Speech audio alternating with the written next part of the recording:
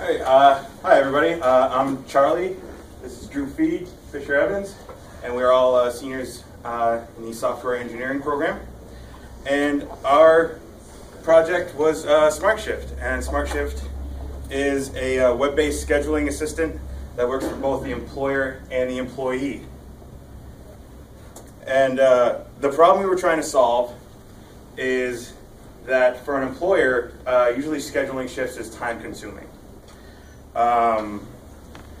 Between your retail businesses, food service, your trades, anything that does basically part-time and full-time employees, the main method for solving this problem as yet is kind of a pen and paper, like real scratch work method, or like an Excel spreadsheet. And neither one of those is optimal. It kind of creates a lack of a miscommunication between the employer and employees. It's usually like posted up on the back wall. Employees need to come in and see it. It's really suboptimal. So in our competitive analysis, we looked at three main scheduling tools. Two of those, 7Shift and When I Work, are geared towards smaller workforces, probably around 20 people or so. Infor is kind of enterprise software. It's really made for really large corporations. And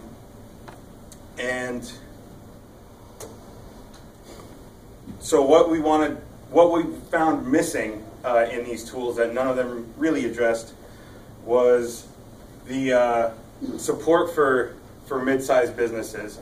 We geared our project towards around 50 employees, making sure that we still kept scalability to move much beyond that. But our target market was anyone 50 employees or more. We also wanted to employ sort of a department-based management. We wanted companies to be able to kind of sub-manage each part of the company. So for instance, if you were scheduling a retail store, you could kind of parse out different scheduling to different departments and have each manager do their own.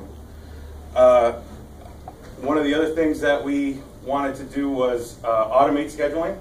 So we figured if you knew your employees' availabilities, that once you've established what roles you need for any given day, what shifts you need filled every day, there's no reason why the tool could not take the employees based on their availability and plug them into the shifts that they were actually able to work. And the last thing we wanted to implement was employee controls. We felt it would be beneficial to everybody if the employee was able to log into this service and see their schedules, request time off, swap schedules with other employees, and kind of send it to the manager for approval. We were really trying to incorporate that through the tool to kind of streamline that whole process. So yeah, how does SmartShift work? Basic rundown of technologies. We're going to go into it in depth a little bit more, but we have basic HTML, CSS, and we used Angular, JavaScript for the front end. And then, yeah, we have our Tomcat server, which is written in Java, and we have some more Java tools in there, but we'll go into them further. So here's our basic top-level design, starting from the database side. We used MariaDB, which is MySQL like reinterpretation. It's open source and it runs a little bit better, which feeds into Hibernate, sort of mapping tool from the database to Java. It creates these really simple Java objects that you can use to interact with the database. And then we set up a database queue that's task-based, so that as you are writing things out to the database, rather than doing an immediate write, it adds it to the queue, gives back whatever data is necessary to sort of keep track of it within the app, and then once the queue is ready to pop it off, then it writes it out to the database. Our backend cache uses a basic like canonizing mapping, and just stores all of the objects as you create them so that they're easy to access. On load, it will load all the objects into the cache as needed, and that way, if you need something and it's already in memory, you don't recreate the object, you just reuse the one that's already there. Helps keep it efficient to a large degree. So in the target we had was for scalability. We had the option of having multiple servers running multiple businesses. So we use RMI services, which allows multiple instances of our servers to talk to each other.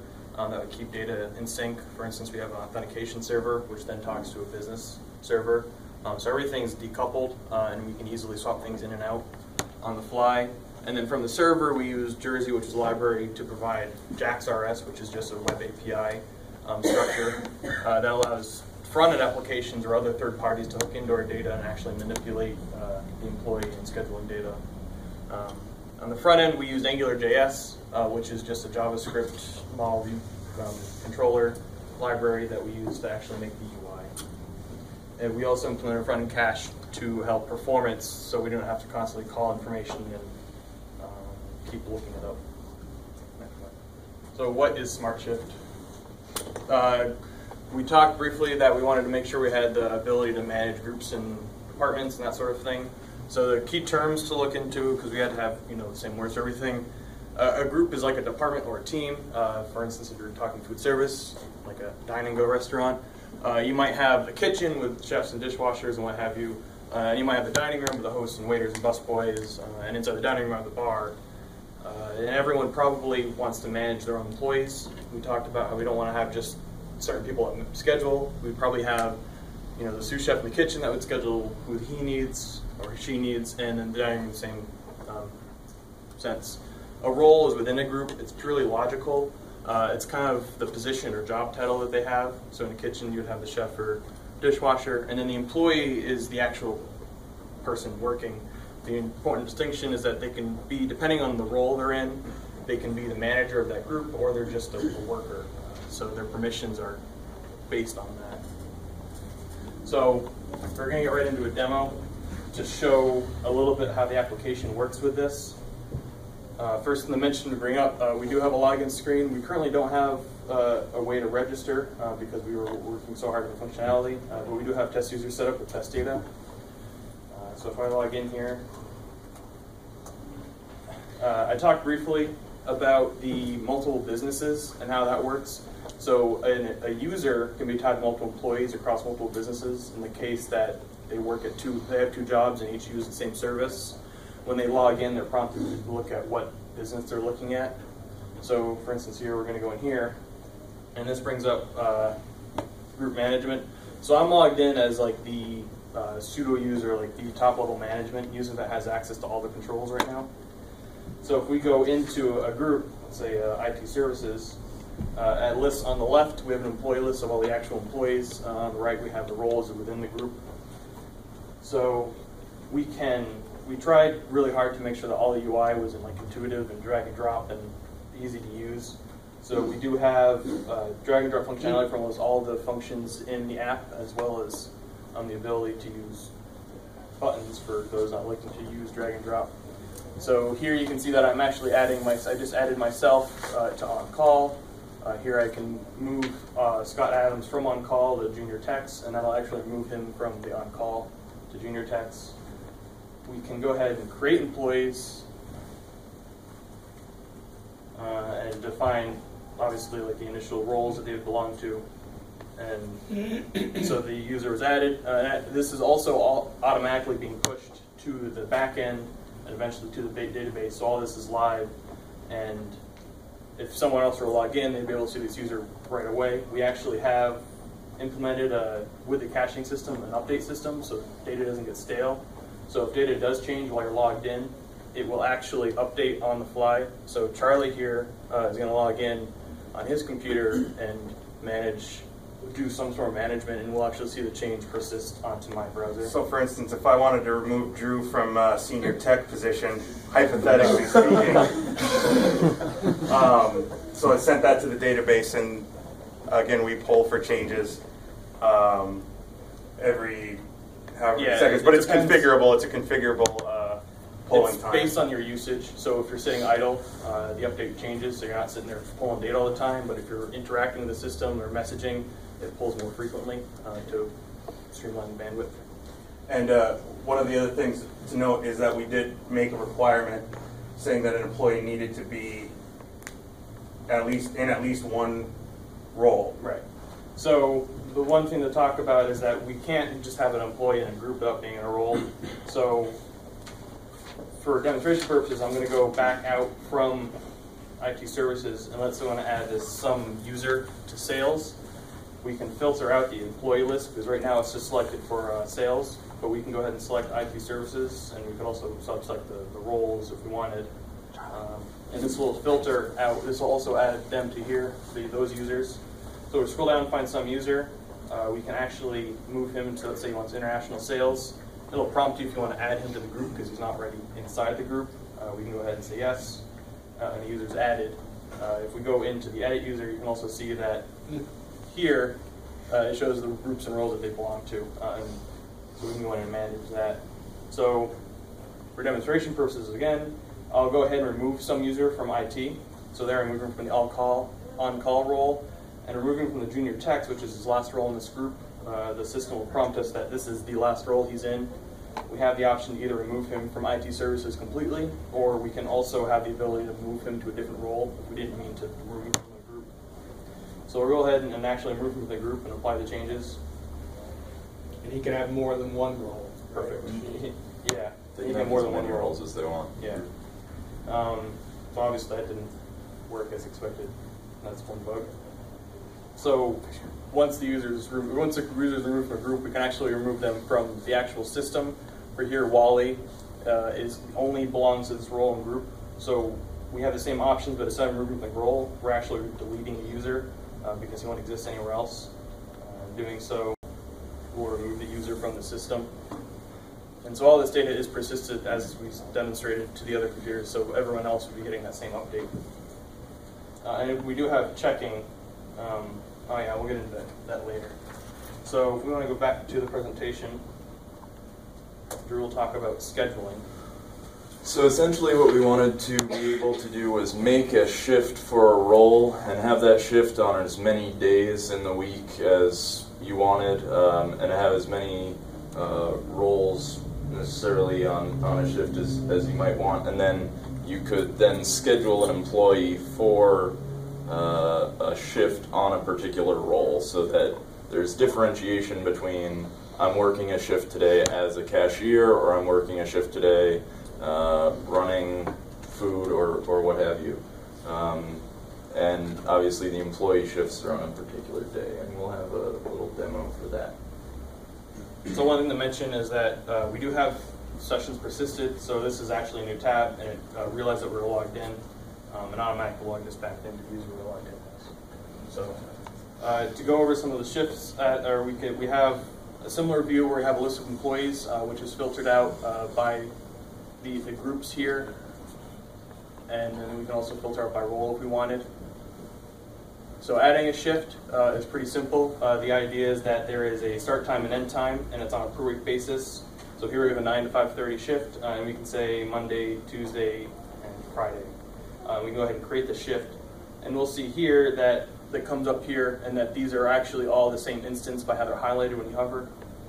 If we were to go back to all the groups, you'll also see that it is specifically sales, except for any role. So if we wanted to schedule someone for this shift, we need someone to be in sales, obviously. So if we try to schedule Charlie, you'll actually see how he can't because he's not in the group sales. So we can go in here and filter on a shift, which will set the group and role requirements. So then anyone on this list can be assigned to this shift here, specifically for Monday. So the one thing to mention is that it's on a per day basis. They're not assigned to every instance of that shift. And users can be assigned or moved around from shift to shift if need be. So, anything else you want to add to that? Oh, no, I think that's sufficient. All right, just quick development processes. We primarily, we met twice a week as per the schedule, the course schedule. but we also had a lot of weekend sessions to kind of get everything done. Any other outside of that, communication was done through our Facebook thread that we created. Basic division of tasks was I was front end, Fisher was all over the place, get his hands in everything, and Drew was primarily back end and database. A couple of fluff stats here. Had 480 commits. Only 27 of them had swears in them, and they were all Drews. So what's next for SmartShift? One of the things we wanted to do versus what we got done, I mean, obviously we were a bit ambitious with what we wanted the end product to do, but we're still content with our original scope. We figured to release it on a commercial level, like these were the features that we would want it to have. So we don't regret creating such a large scope. The problem is that we did not create a timeline that met that scope. So when you have a big scope, obviously if you want to have some sort of level of success, you really need to budget your time and have deadlines like this part needs to be done by this date, this part needs to be done by this date, and we did not get that formal with that. What went right? I think speaking to the scope briefly, I do think in terms of what went right, we made sure to pick a project that could be produced really modularly, so that if there were things that had to be left out, we would still have a thing that was really cool and that would still work. I think we were really selective about our project and ultimately picked something cool. Yeah, and in terms of the structured timeline, the scope, as we've said a lot, was large, and even if we did have 40-hour weeks, we probably wouldn't have been able to achieve the scope because we did aim rather high on purpose. For what went right, I guess we'll have. Yeah, what went right? We definitely have really great performance. It's That's all it says on the slide. yeah, it's really great though. We did aim to have like industry-ready performance. We made sure everything we wrote and that was fully implemented took no shortcuts. Nothing was compromised. Everything was streamlined to match any kind of scale we'd need and any kind of modularity in terms of decentralizing servers and stuff like that. And the other thing we really liked was the fluid user experience. We spent a lot of time making sure it looked good, it felt good using the product, and it made sense to what you're doing. It was intuitive. We didn't have to be taught hours of lessons to figure out how to use it. We didn't use any like duct tape or piece anything together sort of half done. Everything that we did is done right, and we didn't take shortcuts. So future plans, just really briefly, I don't think I'm going to have time to talk about all of them, but we did want to compound the DB tasks just to further improve performance. All the database stuff happens in a separate thread right now, but if we could compound things in the queue that relate to the same data, then we could do fewer writes out, which would be great for us. We didn't get to the automated scheduling. There's some work on employee availability, but it's not fully done yet. And messages and requests, not even started. We were planning to have notifications for email, push, and text. And we were going to leverage some third-party services for that, but we didn't. Yeah, so for some of the things we didn't want, we did have mock-ups for all that stuff, and a lot of the design scoped out. We just didn't have the chance to implement it. So we were going to have an idea of a dash where businesses could post a news feed, such as like events coming up or things all employees should know about, and then also just a quick glance at schedules and messages that you've had. Messaging just kind of stylized out. We have here. And then settings, the user being able to change the profile picture or change the notification settings. Long-term goal for notifications, you'd be able to get email and SMS notifications as well if there was a mobile app, mobile pushes. One of the things we wanted to make sure that the user had was privacy, and using our service as a proxy to the private communication. No one really wants to necessarily give out their cell phone number to everyone at their work. So using SmartShift to allow people to have access to communicate with everyone at their work without having to delve out their personal contact information. And if you hover in the top left-hand corner of the application, There's a little, you get the little Easter egg. Yeah. Oh, that's very cool. We almost forgot about it. Really bring it together, guys. So, any questions? Yeah. Yeah, two. What made you come up with this particular? Fisher made us. I proposed it, and they just begged to be on my team. Because I actually thought it was a reasonable business plan. There's a market for it, and I thought if there's something that was worth working on, I'd rather make it worth working on. I'm all for pet projects, but if we're going to spend a whole year working on it, I want to make sure it's definitely worth It's a something. great project.